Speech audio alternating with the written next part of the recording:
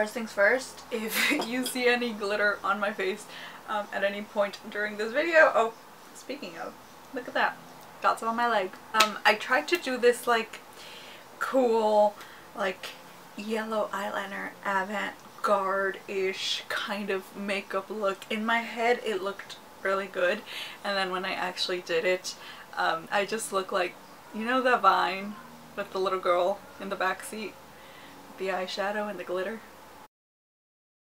Yeah. Anyway, I had to go wash my face and redo my makeup, so the glitter is still like in my hair, in my face, in my leg apparently, so if you see that, just, you know, it's that. Hi guys, welcome back to my channel. So in today's video I am going to talk about 3 of my favorite manga slash anime of all time. The reason I decided to start out with these 3 is because these are the 3 that I started collecting. The fact that these are 3 of the first series I started collecting and actually like wanting to have in my life and in my collection, I think that says a lot. They may not be the most revolutionary, but you know, they're my favorites and I want to talk about them. Oh, and also these are shoujo. They are very romance heavy because you guys know I love my romance, but if you want me to do more of like a shonen favorites, let me know and I will definitely do that because I have recommendations for that as well. Oh, I don't know which one to start out with. I love all of them. Okay, you know what? I want to start out with the one that I talked about in my last video. If you didn't watch my last video, I talked about my favorites, which kind of included makeup, music, like little random bits and bobs, and one of the things that I mentioned in that video is the anime that I'm currently watching, and that anime is based on this series, which is Fruits Basket by Natsuki Takaya. Highly recommend it. It's one of my ultimate favorite series. I love it. I love it a lot. Kind of like a found family, feel good, kind of coming of age with a little bit of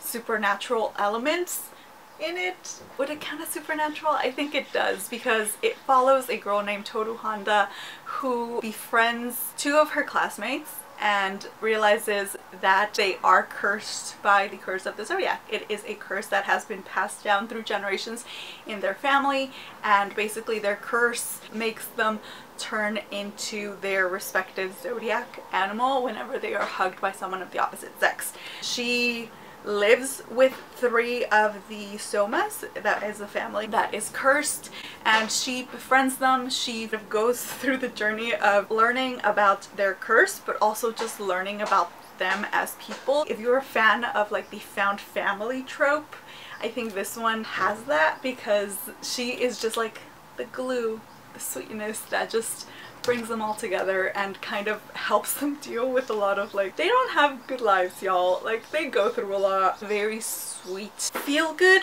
kind of thing. Although there are some things where like, oh, when we get towards the ending, oh my god, it destroys me every time. I cry. I mean, you guys know I'm a crier in general, but like, oh my god.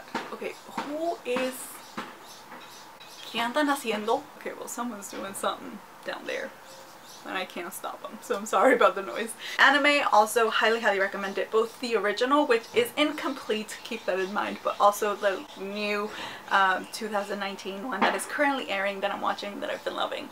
It's really good. Highly recommend it. Both the dubbed and the subbed versions. I am specifically saying that for this because trust me, there is one of these where I'm gonna be talking about where I do not recommend the dubbed version. Oh, and it does feature romance. It's not romance heavy. I'd say it's more like relationship heavy in terms of like friendships and family relationships and stuff like that, but there is a romance aspect to it as well. Let's keep it with the like supernaturally kind of elements. I love this one so much. I have a weakness for white-haired animal-esque anime boys who are a bit of a tsundere. This one has a little bit of that. Again, it's another romance, found family kind of thing. I really love found families. It is KAMISAMA Kiss by Julietta Suzuki. One of my favorites of all time. Of all time. Of all time. This one one is definitely a lot heavier on the romance than like Fruits Basket. It features a girl named Nanami, finds herself homeless at one point because her dad is useless and he abandons her when he is running away from his creditors. Is that what they're called? He owes a bunch of money and she basically gets kicked out because she can't pay anything. And when she is homeless, she comes across this very strange man who kisses her on the forehead and tells her to go to this shrine where she will find lodging. And because she has no other options, she goes, and then she realizes that she has been appointed the new god of the shrine. So it is her duty to take care of the shrine, fulfill the wishes of the patrons? Is that the word for it?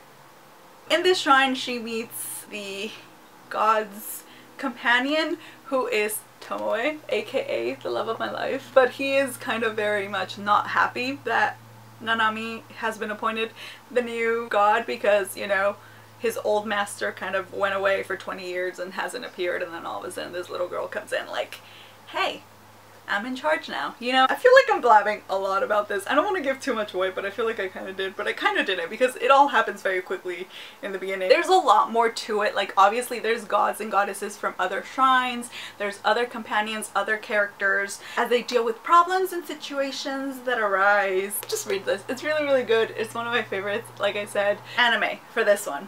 Also really, really good. Highly recommend both the dubbed and the subbed for this one. And then my last favorite for now, trust me, there is so many more that I can talk about if you guys want me to do another part 2 of this, especially if you have like particular tropes or particular like genres that you want me to like talk about.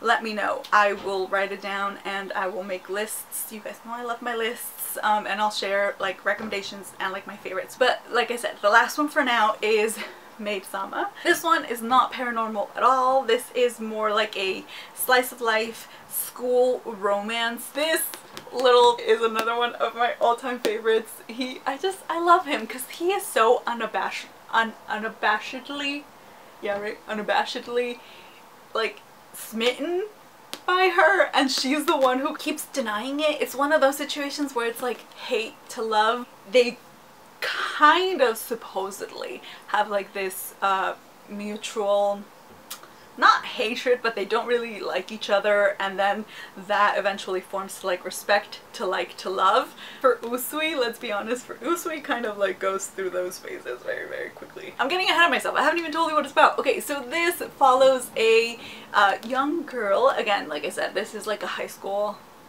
romance because she is the class president of her school. This is a school that used to be an all-male school that was very recently turned into a co-ed school.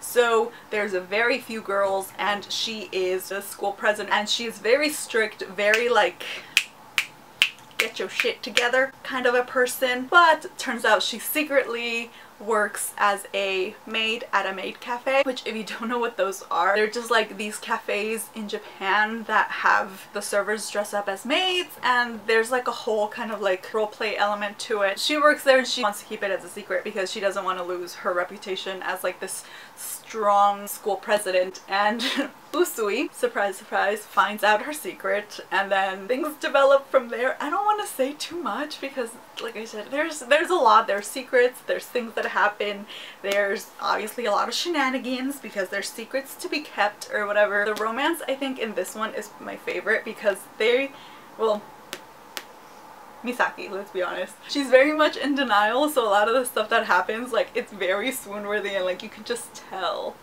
that there's love a brewing, but she's like headstrong, like, oh no, it's not happening. What do you mean? No, of course not. But like, girl, come on. Anime. This one, I highly, highly recommend that you watch the original Japanese audio.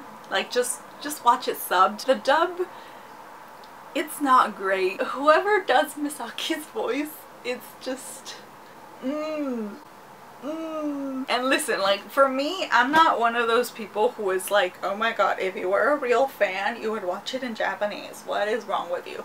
Like, listen, I'm a busy bitch. Especially lately, I'm exhausted. I have no time. Why do you think I haven't been watching any of the Korean dramas that I've been so excited about watching lately? I don't have the time or the energy sometimes, or the brain capacity, let's be honest, to like sit down and just like read subtitles. Sometimes you just need to like listen to stuff as you're going about your business, running errands, doing what you have to do. So I'm not opposed to like watching anime that's been dubbed, as long as the dub is pretty good. This one, I personally don't think it is. Make the time to watch it dubbed, subbed. Wow, I'm getting all... Watch the subtitles. Original Japanese with English subtitles.